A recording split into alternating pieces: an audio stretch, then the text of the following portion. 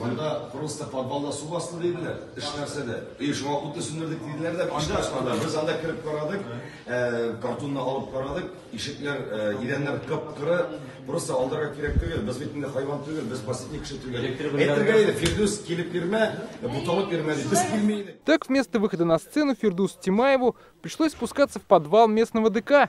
Певец лично убедился, воды там нет, и показал это своим подписчикам в Инстаграме. На гастроли в село Киргиз-Мияки вместе с Фирдусом Тямаевым приехал труппа из 15 человек. Артисты также привезли аппаратуру весом в 5 тонн. Когда версия с потопом оказалась фейком, местная администрация назвала другую причину, почему концерт не состоится.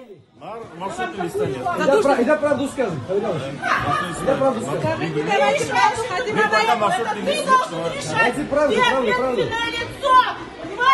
Представься, пожалуйста, ответственное лицо! Бессовестный! Как объяснил Фирдус Тямаев представителю района, он не понимает, зачем нужен этот маршрутный лист. Нәрсәгә кирәк маршрут лист ИП артистына. Без киләбез, сезнең белән добыр состав әйтәбез, аренданы түләйбез, халыкка концерт куябыз да китәбез дә барабыз. И вопрос юк. Маршрутный лист нәрсә өчен кирәк? Маршрутный лист, чтобы порядок был. Нинди порядок? Кайсы артист кайсы якта выступает, нинди выступает, порядок. Аның өчен куелган начальник отдел культуры.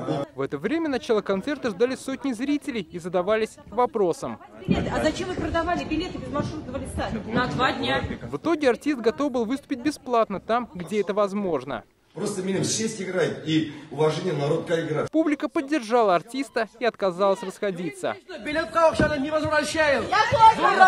В итоге концерт состоялся. Фирдус Тямаев под баян исполнил несколько песен в темном зале.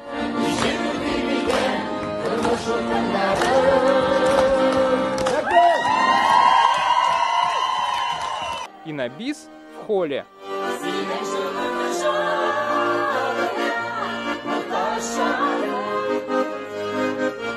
Вернувшись в Казань, Фирдус Тямаев рассказал, он собирался оформить маршрутный лист, но так и не смог.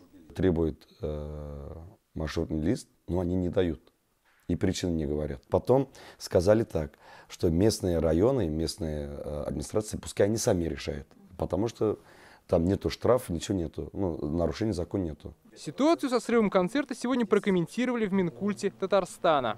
Первое, это в данном случае заключен договор между исполнителем и заказчиком. Если какие-то пункты этого договора были нарушены, я думаю, эта ситуация она должна разрешаться в судебном порядке.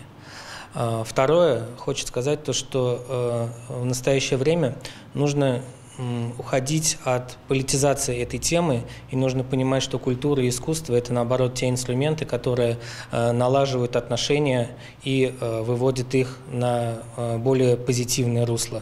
Отметим, что гастрольный тур по Башкортостану Фирдуса Тямаева был запланирован еще год назад, до пандемии. В плане 80 выступлений, билеты на них раскуплены. Дмитрий Айринин, Игорь Романов, ТНВ, Казань. Закажи рекламу на ТНВ. Телефон в Казани 5 705 100.